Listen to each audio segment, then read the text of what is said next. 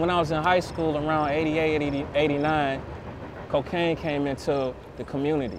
And I seen a change because I knew some guys who was hustling and was selling some dope.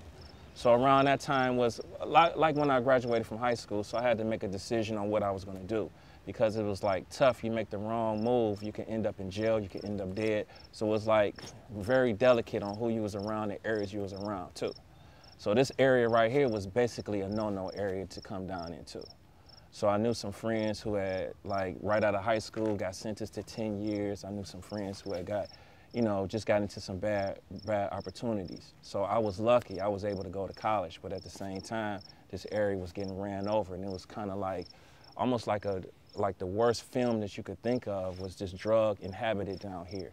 I mean, girls ended up missing, rape cases, like just anything you could think of was just a tragedy for this to happen down here. Well, I teach graphic design throughout the inner city, and I hit 2 different locations once a week. I'm on the east side, I'm on the west side, I'm all over the place. And luckily, I'm in East Cleveland, because this is where I'm from. So I love to get back to the kids. And before I hit this location, I'm in King Kennedy. So I'm in King Kennedy, and in the fall, it gets dark around about 5 or 6 o'clock. So this is basically an after-school program. So as I'm transitioning from my first location to my East Cleveland location, I'm driving past this area. And when I look over, every time it's no street lights for like 3 or 4 blocks. So it just was like, I couldn't wrap my mind around what's going on down there.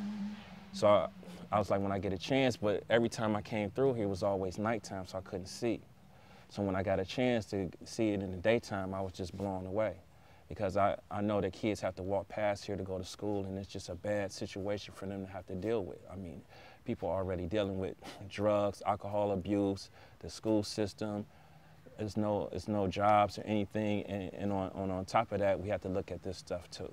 What's to be done about these buildings? I would like to say I don't really care. It's like I'm at the point where right now I think that like my role is just to help the kids and help the babies and help the future and help save them. So I want to bring awareness to them that it's a way out of this.